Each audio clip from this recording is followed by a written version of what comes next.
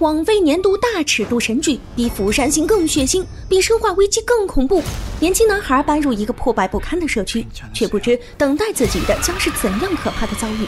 在小小的公寓当中，众多形态各异的嗜血怪物伺机而动，想要肢解分食见到的所有活人，超高成本打造种种惊爆眼球的怪物造型。在这个血腥的末日，杀人的究竟是怪物，还是人性的欲望呢？消灭剧荒，与你相聚，欢迎来到剧集地。今天为大家带来一部大尺度2级韩剧《甜蜜家园》第1集。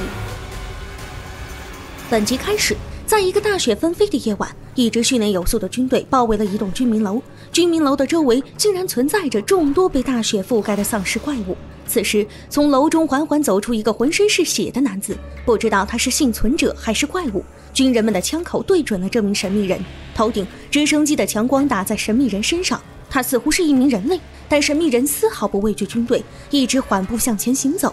桥上的士兵直接向其开枪，子弹倾泻在他的身上，惊得在地底潜伏的怪物不停嘶吼。没想到这名男子竟然没有倒下，更可怕的是他的瞳孔一片漆黑，看上去十分瘆人。在这栋楼里究竟发生了什么呢？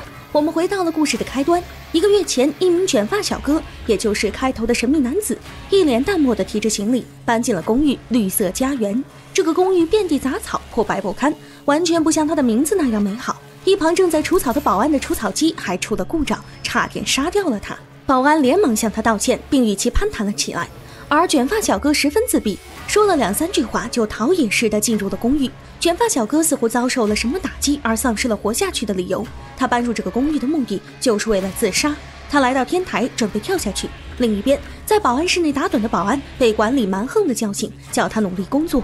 保安低声下气地附和着，旁边的一位女性住户温柔地安慰了他，不过言语间也透露出对保安的刻薄。他送给他一箱鱼，保安却发现鱼已经腐烂发臭，刺鼻的气味竟然让其流了鼻血，实在诡异。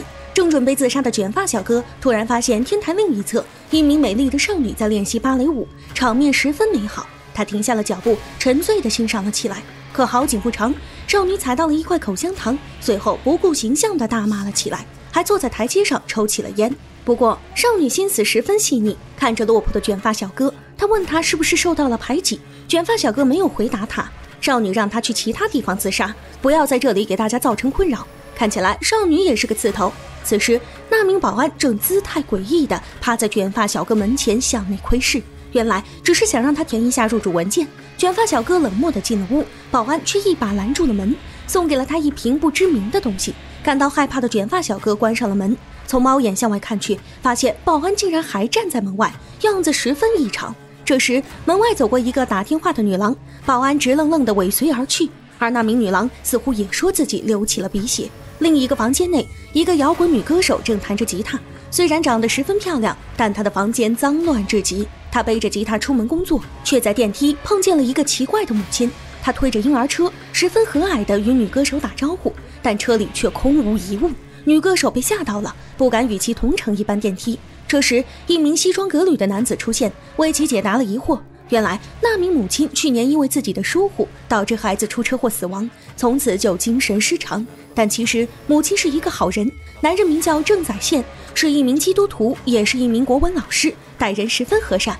而女歌手名叫尹智秀，两人在电梯里尬聊之后，智秀便离开了。宰宪碰到了一个神色凶厉的八脸男，他提着一袋胶带进入了电梯，看样子也是一个有故事的人。跳芭蕾舞的少女在房间内检查自己的脚踝，她的脚踝看起来受过很严重的伤。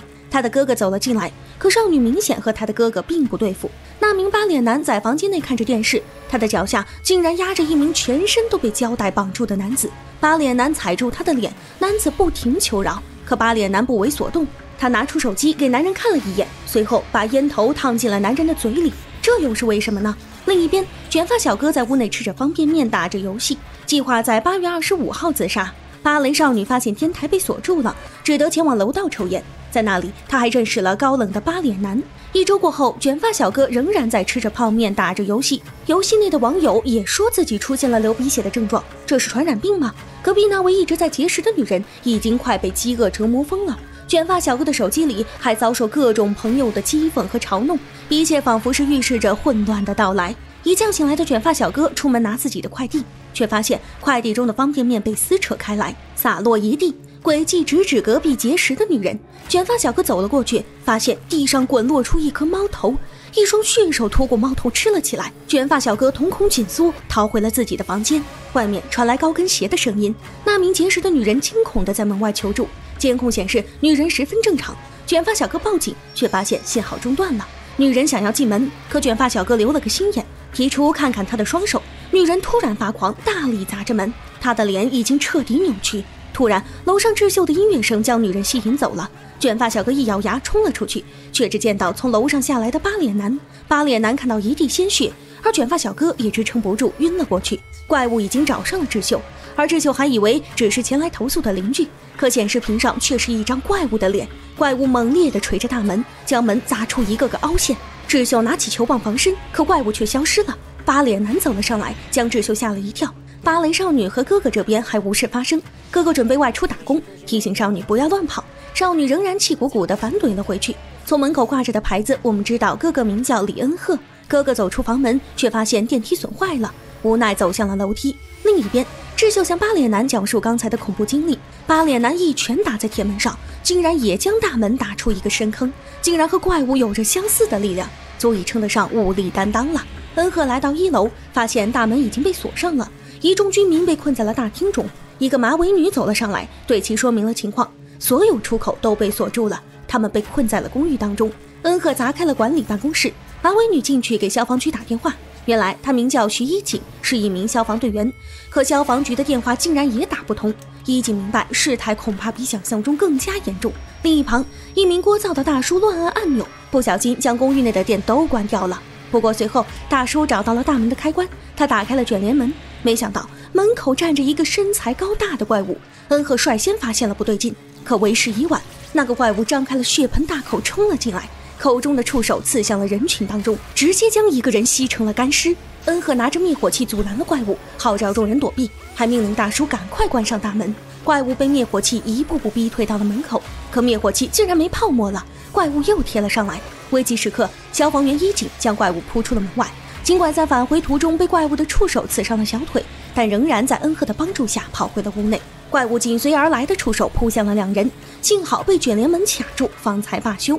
惊魂未定的众人向外望去，发现门外早已是一片炼狱，各种类型的怪物正疯狂地屠宰幸存者。世界在一瞬间发生了翻天覆地的改变。